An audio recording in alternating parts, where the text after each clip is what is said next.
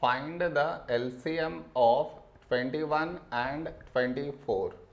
To find the LCM, for that we should frame it in this way.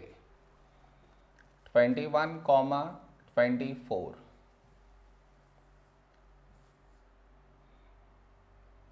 This is your step 1. Now you should focus on to the first number, which is 21 here. Now 21 is 3 sevens 21. The other number 24. When do we get 24 in 3 table? 3 eights 24. Now here we have 7. 7 is a prime number, so 7 1 7.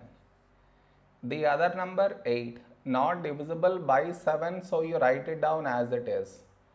Now we got 1 here, so focus on to the next number 8. 8 is 2 fours 8. Now we have 4. 4 is 2 twos 4.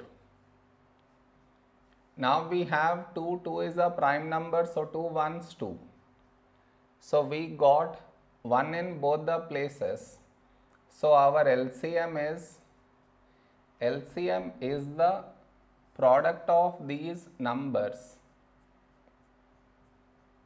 that is 3 into 7 into 2 into 2 into 2.